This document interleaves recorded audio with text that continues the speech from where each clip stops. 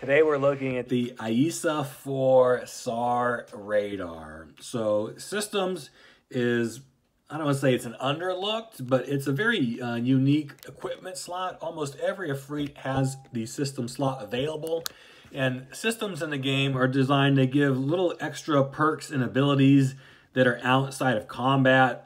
Now, usually when you equip lasers, weapons, or cannons, the 3 weapon equipment types, that's going to make your Efreet more combat capable.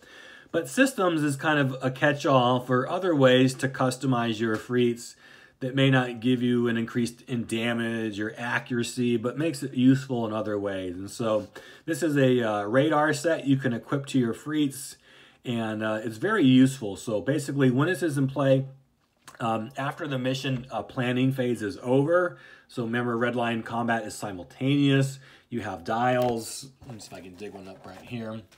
Basically, you use these dials, here we go, to plan your attacks at the same time your opponent is. You basically set the number of the mission you want to attack, flip that face down when everyone's dials are in place. You flip them over simultaneously, and you end up doing your attacks that way. So anyway, you can kind of have hidden movement in the game. Well, the radar is going to let you intercept your enemy's plans, and you get to actually take a peek at one of your enemy's dials before they flip them all over, just to kind of give you an idea of what they're planning. And then you can readjust one of your own on the fly as well. So it's not total information. You can't look at your entire enemy's plans.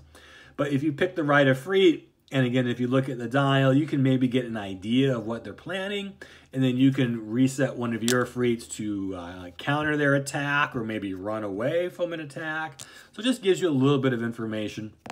And then next to the little ability here, for the 2 recon, you can actually just take a look at your opponent's hand and see what cards they have in play. So this card is going to give you information. And a wiser man than I once said, information is ammunition, and this card gives it to you in spades. So very useful card, and when you have it in play, it's going to make combat a lot easier for you, just because you have a better situational awareness of what your opponent is planning and what you could possibly be running into. So again, may not be the most attractive card. I mean, the art is amazing, but again, very, very useful if you are good at using it, and you can, look into your opponent's plans and deduce where you think they're going to attack, so you can head them off at the pass. So very useful.